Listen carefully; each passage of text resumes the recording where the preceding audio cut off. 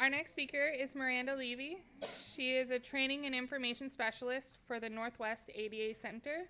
Miranda holds an MA degree in rehabilitation counseling from Western Washington University, is a certified rehabilitation counselor, and a certified ADA coordinator. As a training and information specialist, Miranda provides technical assistance via phone and email, and frequently performs in-person and web-based trainings on ADA-related topics, such as service animals, reasonable accommodations, disability etiquette, and more.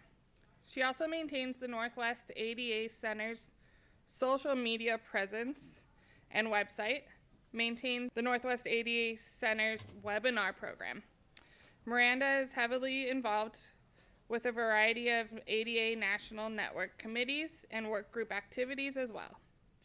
Over the past decade, Miranda has become increasingly involved with the disability community through volunteer projects with the Epilepsy Foundation Northwest, and is on the State of Washington's Office of Secretary of State Elections Division Disability Advisory Committee. Wow, that's a mouthful. Welcome, Miranda. Thank you, Kira, and thank you everybody for being here. I'm very excited for this opportunity. So happy Epilepsy Awareness Month, and I hope last month you all had a happy National Disability Employment Awareness Month, given my topic, right? So today we're going to be talking about employment rights and responsibilities under the ADA, the Americans with Disabilities Act. And I will kind of outline that in a couple minutes. But first I have to give my little spiel about who I am. Kira gave you my bio, so I don't need to talk about that. Embarrassing.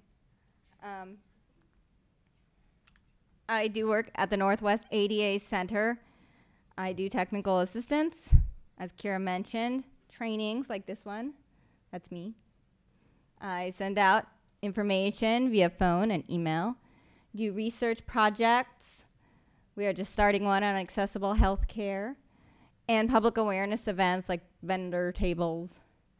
That's me again. Actually, that's me at last year's epilepsy conference, actually. Yeah. The ADA Center is part of the Center for Continuing Education and Rehabilitation. We're actually affiliated with the University of Washington, and we're grant funded by NIDLR. We just got refunded for our next 5 years. Thank you. Yay, yay, yay. And we're part of the ADA National Network. So today, our learning goals. We're going to learn what is a reasonable accommodation. We're going to discuss what employers can ask employees about disabilities throughout the employment process. And we're going to walk through the steps of the interactive process, including disclosure. Just a couple of quick things. Because we are kind of short on time here, I'm going to ask to keep questions till the end of this presentation, but then I'm happy to take some questions. And I am going to be reading the slides for maximum accessibility, and I know some people find that boring, but too bad. I'm doing it anyway. So, the Americans with Disabilities Act, the ADA, there are 5 titles. Title I, Employment. Title II, State and Local Government, so like courthouses, colleges, etc. Title III, Places of Public Accommodation, grocery stores, restaurants, hotels. Title IV, Telecommunications. And Title V, Miscellaneous Provisions, so saying that a person can't be retaliated against if they filed a complaint. And today we're going to be focusing on Title I, Employment. So what is a reasonable accommodation? Sorry, I'm going to pull this up a little bit. A reasonable accommodation is any modification or adjustment to the application or hiring process, to the job and employment practice or the work environment that allows a qualified individual with a disability to perform the essential functions of the job and enjoy equal opportunity in the workplace. So that's kind of the quoted definition from the EEOC, the Equal Employment Opportunity Commission. And that's basically saying, that given a reasonable accommodation in the workplace, a person with a disability is able to do their job the same as a person who does not have a disability. They just need a little bump. It's equal access, which is the whole point of the Americans with Disabilities Act, right? Now, what can employers ask about disabilities, and when can they ask those? Because there are multiple phases in the employment process, right? During the application process, there is this voluntary, do you have a disability checkbox. And probably most, if not all of you, have seen this on an application, okay? In some states, they've eliminated this do you have a disability checkbox, so you wouldn't even see this. In Washington State, we still do have this checkbox. And it's completely voluntary, like I said. It's the same as where it says, are you a veteran, what is your gender, etc. They can't force you to disclose whether you have a disability, but you can. Sometimes it may be beneficial for you to check that box. Certain circumstances, I'm not going to delve into that too much right now, but make your choice. It's completely optional, completely personal decision. During the interview process, if you've been called for an interview, no disability-related questions may be asked, whether you have an apparent or non-apparent disability. All right? Now, there's a caveat to this. An interviewer may ask somebody to perform a task about the disability if they have a concern that a person maybe would not be able to perform an essential function of the job. So say that a person comes in and they have quadriplegia, and an essential function of the job, as it states on the, you see it on the job application, right, is to say lift 300-pound boulders or something like that, okay? And you see this person, he comes in and he's quadriplegic. And so they say, all right, you know, we're interviewing you, we're asking you questions. Why do you want this job? Why are you perfect for this job, etc. Now, we're going to have you demonstrate how you could lift a 300-pound boulder. You don't mention, we don't think you can do it because you are quadriplegic. Just say, we need you to demonstrate that. Now, they need to ask all people that they are interviewing to do that. But obviously their concern is, we think that this person, because they cannot move from the neck down. But they can do that. They would ask me that because, do I look like I can move a 300-pound boulder? I don't think so. I weigh 95 pounds, so heck no. But so there's that little caveat there. Now this is the gray area. The post-conditional job offer. Disability-related questions may be asked, and medical exams consistent with business necessity may be required. Job offers may not be rescinded solely based on answers. So once somebody has offered you the job, they can say, all right, we want you to have this job, but first we want you to take a medical exam, get signed off from a doctor saying that you can have this job. We need you to take a drug test, and we want to ask you some questions. And again, this would be a requirement for all people that they would potentially hire for a job at that company. And again, if they found out based on the medical exams, based on some questions that they asked the person, that the person has a disability and the person can still do the job if the physician signed off, said fit for duty, etc., and then they rescinded the job, they can't do that, right? Only if they found out based on those questions, based on if the physician said, oh, no, they cannot do that job, etc., only then could they rescind the job, okay? Now, they passed the exams, etc., the person gets employed. No disability-related questions may be asked again. All disability and accommodation information goes in a separate accommodation file, all right? So if a person asks for reasonable accommodation, we'll talk about accommodations in further detail in a minute. And you go through that interactive process. All of that, none of that goes into a personnel file. All of that is in a separate confidential file. It never follows that person to a different job, even if they work in a same entity. So I work at University of Washington, for example. I work in Department of Rehab Medicine. If I move over and work in human resources, they don't know anything about the reasonable accommodations that I get because it's in my confidential file. It's not in my personnel file, right? And if they talk to me, they know that I have a disability at my work. And so they're looking at me and they're thinking, oh, maybe I want to talk to her about her disability. Maybe she needs some accommodations, or maybe I just want to see how she's doing. No, that's the person with the disability's responsibility, right? And I'm going to emphasize this several times because it's very important. When can accommodation requests be made? I get this question a lot. Employees or potential employees may request accommodations at any time throughout the application, hiring, or employment process. Okay?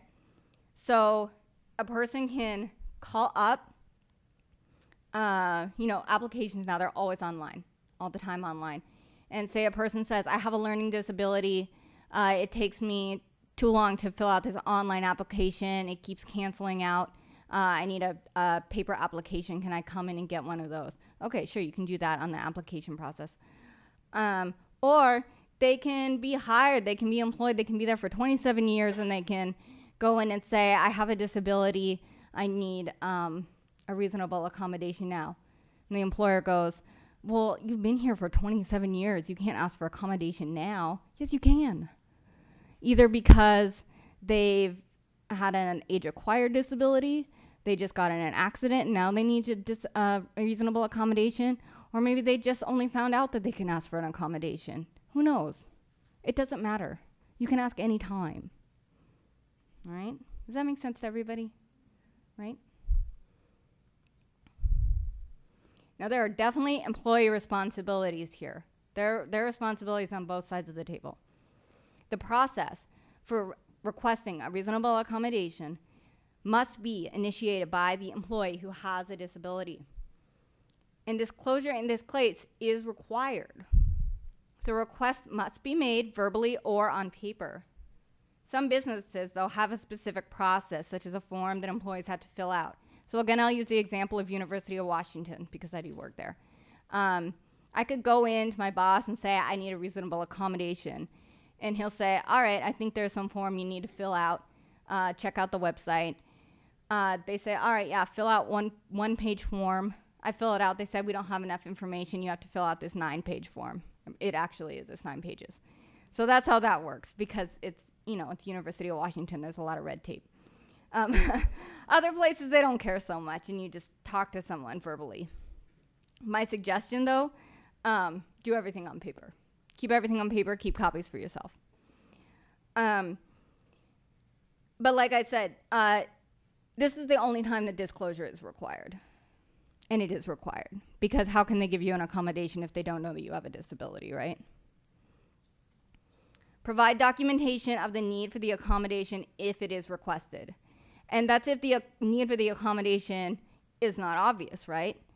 If you are blind, you use a cane, you go into someone's office and you say, I need screen reading software because I can't see my computer because I'm blind. They can't very well say, well, I need a note from your doctor because I'm not sure that you really are blind. No. They couldn't ask for that.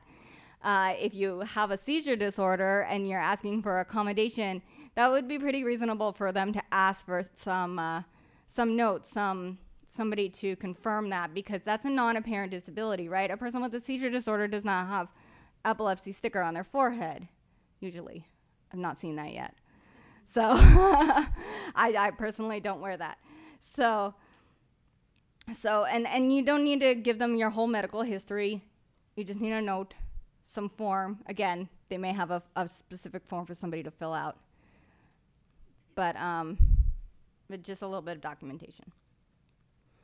And again, the responsibility, the person needs to be involved in the process of identifying the effective accommodation. So the employee goes in, talks to probably the human resources person, if there is one, or their direct employer, or whoever is in charge of accommodations, says, this is the accommodation that I want. I think I'm skipping ahead of myself. Okay, I'm sorry, I'm going to back up. Okay, I'm getting ahead of myself. Let's talk about disclosure, because I've totally gone ahead. We'll talk about disclosure. So disclosure, step 1 in the reasonable accommodation process, like I said, not required by law. Exception is to obtain the reasonable accommodation. And you may disclose at any time throughout the application, hiring, or employment process, which is, again, I said I was going to emphasize this a whole bunch of times because you can, right? And I said, I get this question all the time. You can be working somewhere for 30 years and never tell them that you have a disability, even though you've had the same disability for 30 years, and you just never needed an accommodation for it. Maybe you've been hard of hearing for 30 years, but it's sort of been okay. But then as you've aged, maybe it's gotten worse to the point where, okay, yeah, you need some accommodation or something like that.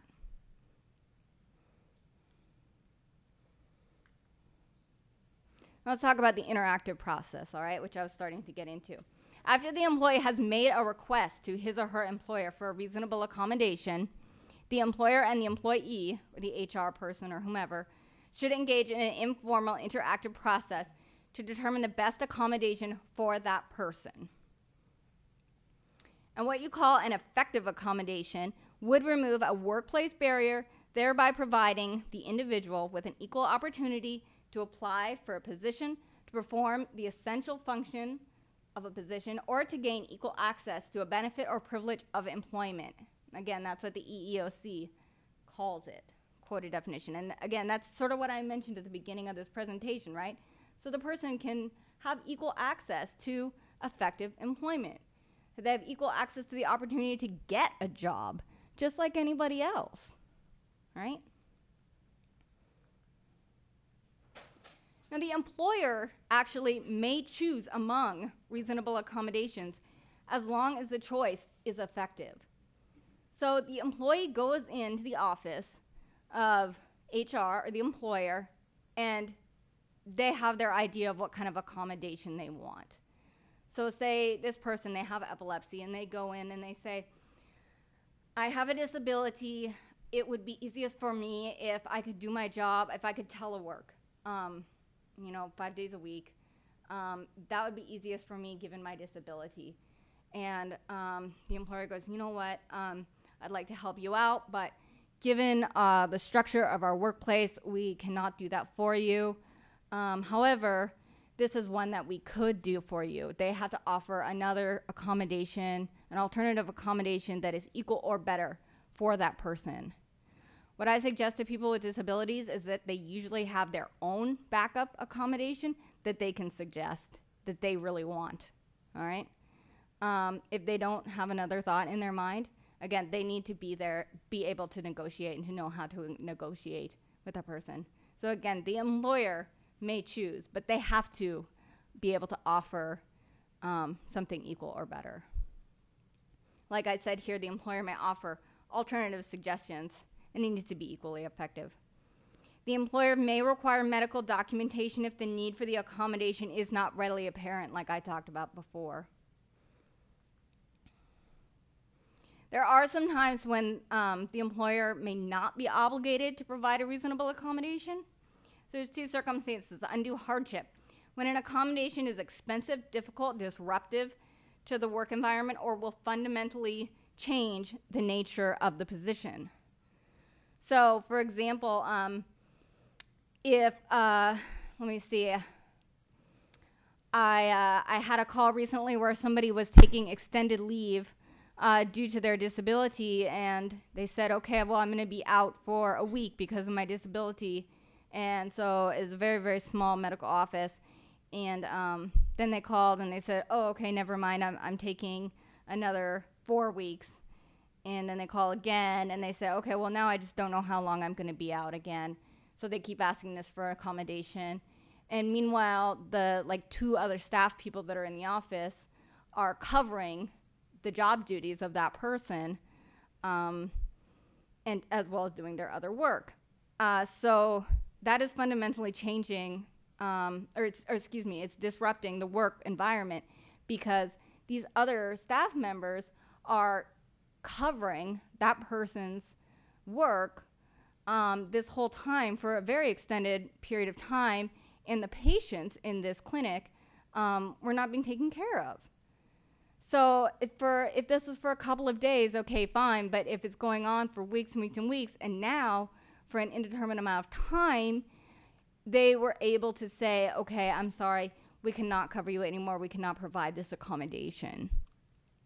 Now, direct threat, a significant risk of threat to the safety of the employer or others that cannot be eliminated or lessened by reasonable accommodation, meaning the harm must be serious and likely to occur, not remote or speculative. This is what the EEOC says. And I actually get a lot of questions regarding people with seizure disorders and direct threat, because it's a little confusing. So, for example, I'll get calls like, well, I just hired someone to work in my shop, like an industrial kind of job, and then right after I hired him, he told me that he has seizure disorder and he climbs ladders a lot. Is that direct threat? Can I let him go or something like that? Or, and I said, well, and because now he says, can I make, accommodation to not climb ladders or something like that? Well, maybe. I mean, if it's not an essential function of his job to climb ladders, can he do his job to not climb ladders? Maybe. If he does not need to climb ladders for his job, if it is completely necessary for him to do his job, he maybe does not need to be there. But if you're taking him away from the ladders and other people are needing to do part of his job, again, then we get back to the undue hardship situation. It's a very tricky situation. I had another call from somebody, again, it was some kind of industrial work.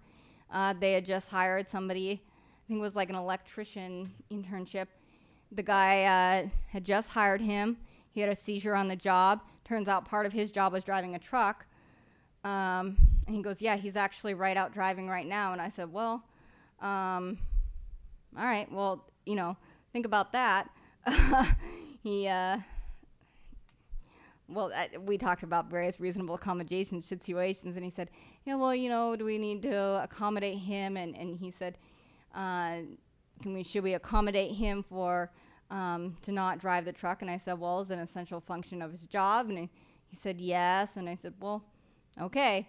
Again, you think about that. So he's not obligated to provide that accommodation. He can. Employers can do whatever they want, but he does not have that obligation. I'm just giving those examples for seizure disorders because they can be very complicated, and they certainly can be a direct threat. And I don't like to say those kind of things, but it is true. So here's some types of reasonable accommodations for people who have seizure disorders. I'm obviously giving those specific examples because we are here. Telework, of course, much easier because no transportation situation.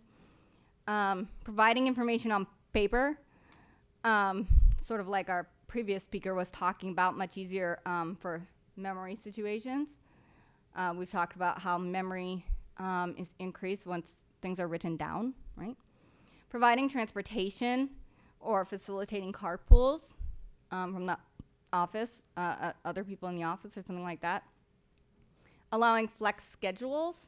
So say if somebody has a seizure at some point during the day, then you allow them to change their schedule a little bit if they don't feel well or if they need to go to doctor's appointments, something like that. And that can be with lots of disabilities, of course. Allowing extended breaks as needed. So, for example, again, if somebody has a seizure during the day and they need to take a little break afterwards, and they get a longer break than somebody might. And then reassigning to a vacant position, which is what we always say for any type of reasonable accommodation list. That's usually your last resort accommodation. If we talk about all types of reasonable accommodations, well, I want this one. Well, how about this one, this one, this one? That's sort of your last resort. Okay, we can't think of a possible reasonable accommodation for this person. We might just need to move you to some other position if one is open. Okay?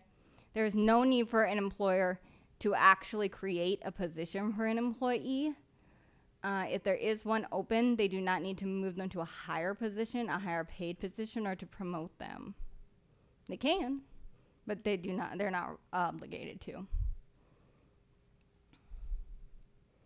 Just some quick facts about accommodations. I mentioned this because when I'm talking to people who have disabilities or advocates or what have you, there are arguments that people use, and employers.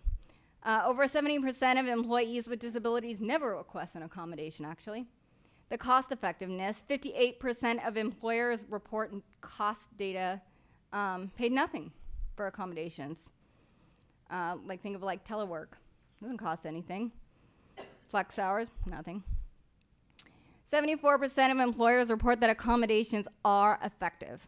This is information from the Job Accommodation Network, JAN. More about that, the cost of job accommodations. Employers report no cost or low cost. And of those that did have a cost, the typical one-time expenditure was $500. So you can see this here.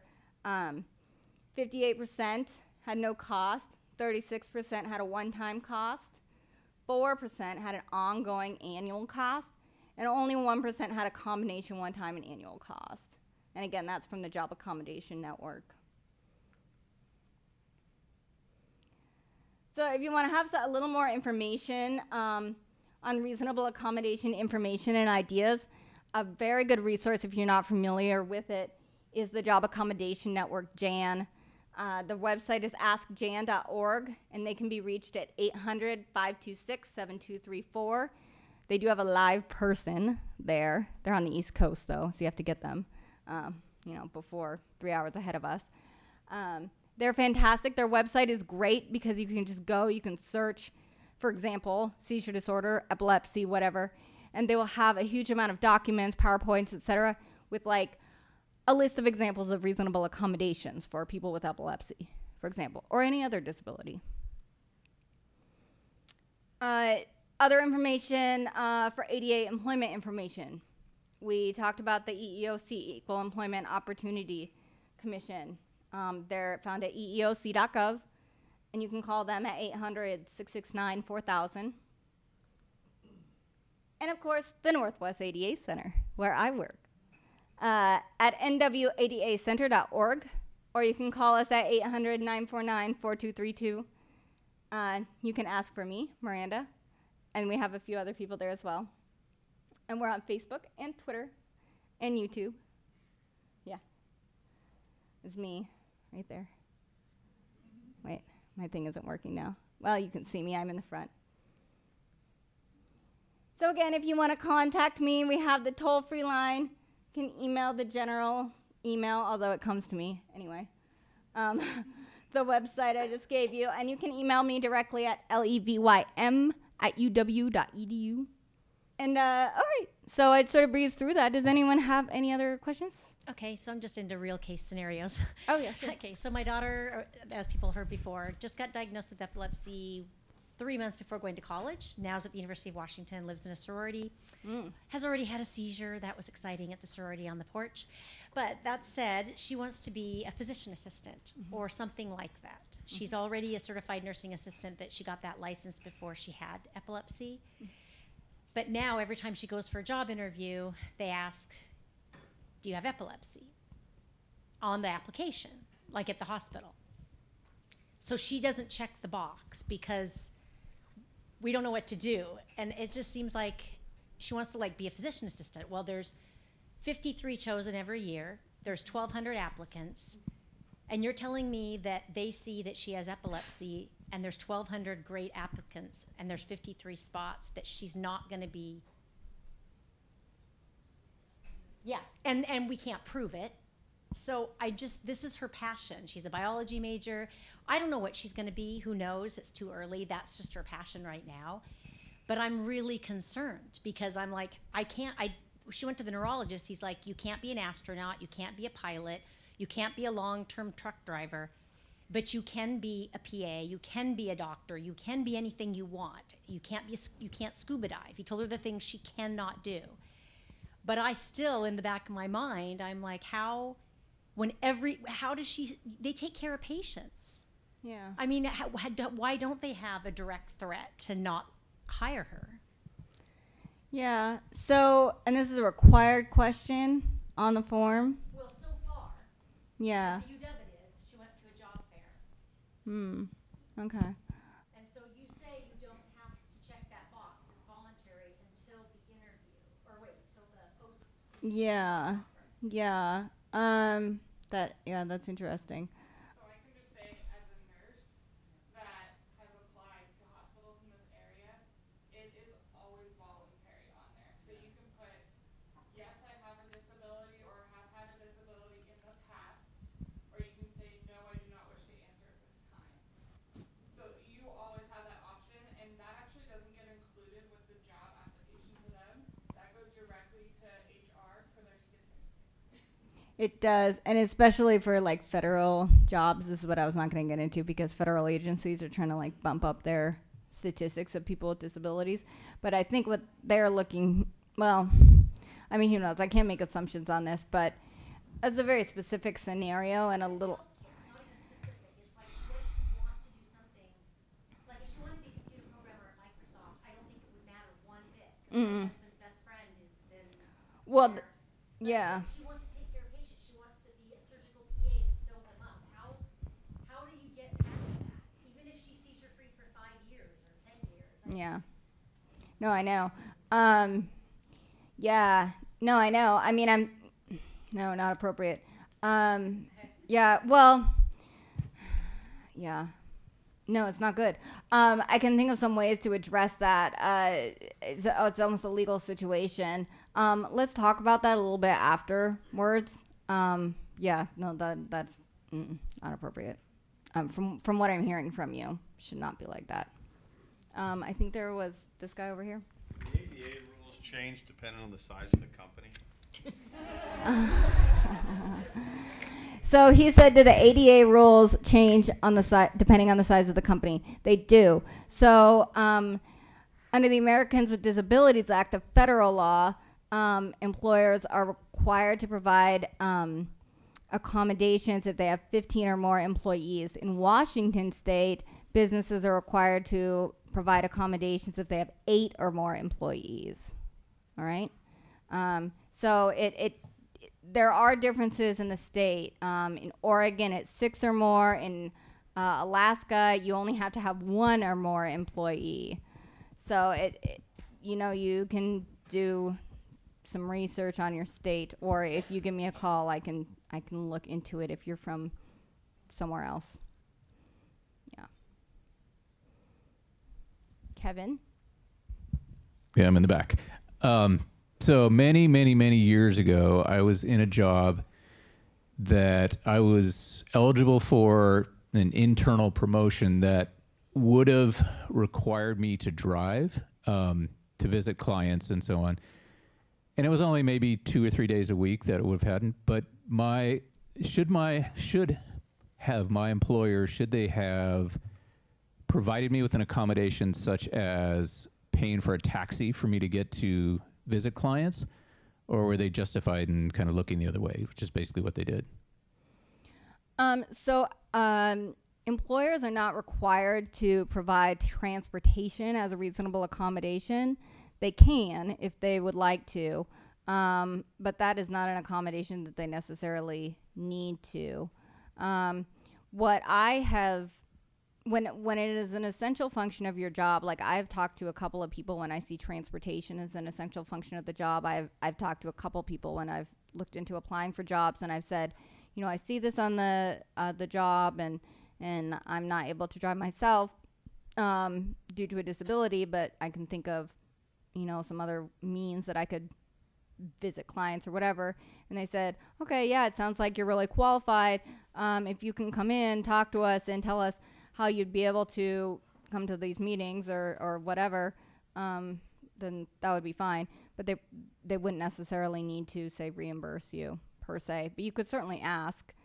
I have that accommodation. They reimburse me at my work, but they don't have that obligation.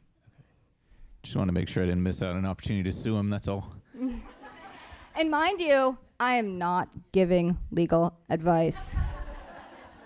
Seriously, I'm not allowed to do that. I'm not an attorney. Kira? You make a reasonable accommodation agreement with your employer.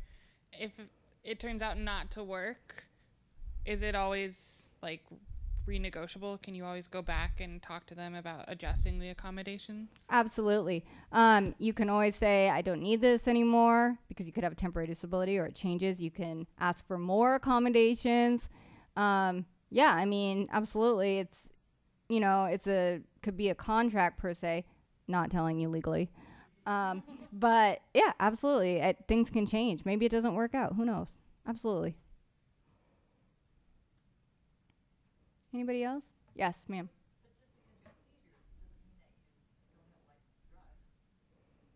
Absolutely true. Absolutely true.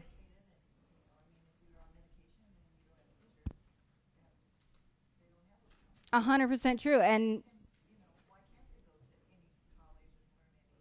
mm-hmm.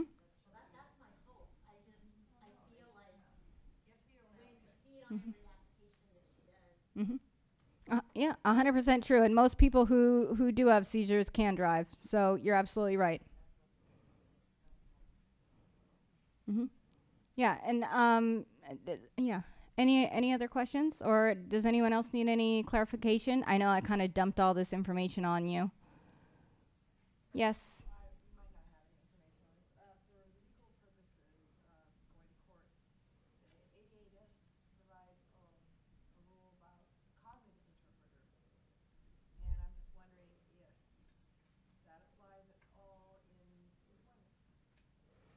So she said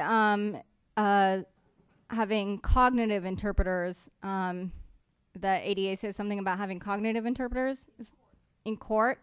Yes. So, yeah, so if you had somebody like a job specialist or something like that assisting somebody in the workplace, yeah, absolutely. Sure. Yeah. Yeah, a job coach, for example. Mm-hmm. Mm-hmm. Yeah, technically. Usually, what it would be is that somebody, like if somebody was working with the Division of Vocational Rehabilitation or a CRP or something like that, a job coach for someone with an intellectual disability or a significant learning disability would be provided a job coach in the workplace by that agency that probably wouldn't be provided by the employer. So it wouldn't even need to really be a reasonable accommodation provided by the employer, because they would just have the obligation to allow that job coach in the workplace. It would just kind of be saying, look, you're hiring this person and this job coach is coming with them. That's just how it is.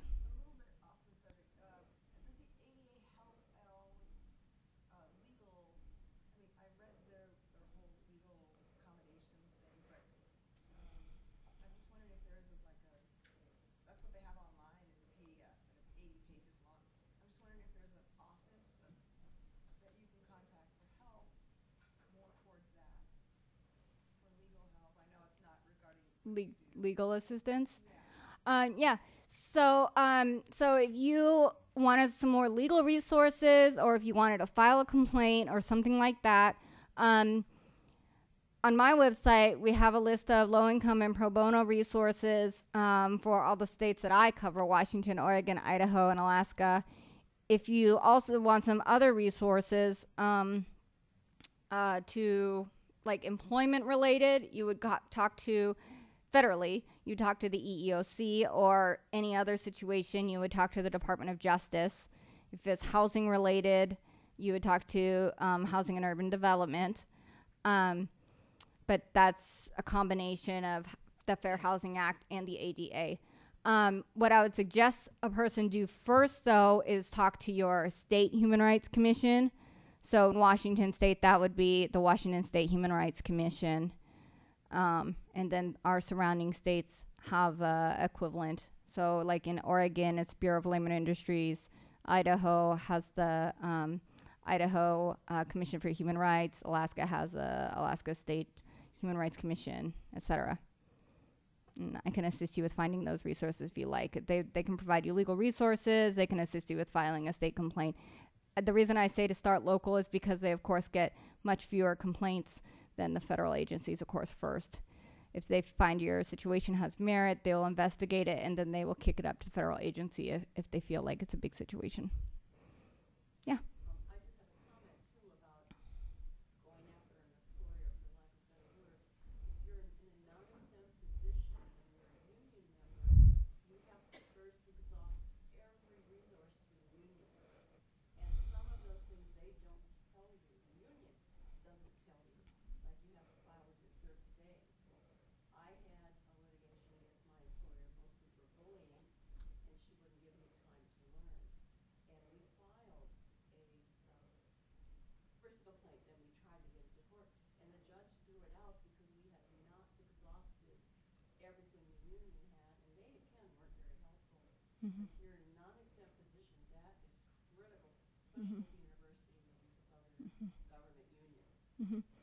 Yeah, and that's a really tricky situation. I ask people that a lot if they're in a union, and, you know, sometimes people say, oh, yeah, I am, you know, and they're excited about that. Yeah, talk to my union rep. And other people will say, oh, God, my union rep. Because, you know, sometimes the union rep can be extremely helpful, and they can be an advocate with them, say, in the interactive process. Because I really encourage people to always bring a third party in with them when they're going through this interactive process so they can focus on the meeting while they're talking with their boss or their HR person, and the other person can take notes, like their union rep or their spouse or partner or something like that. You can absolutely bring a third party in with you despite what anyone might tell them. But sometimes the union rep or the union in general does not work for and you know this, or whoever's in a union, sometimes the union does not work for the employee, right? They work for the business. So yes, this is a very unfortunate circumstance, but yeah, you do need to take those steps. I'm not taking a political stance here. I'm just stating. Yeah. Any other comments or questions? So like I said, if you have any other questions or situations, feel free to come talk to me after, or you can absolutely give me a call or shoot me an email. Right. Thank you very much.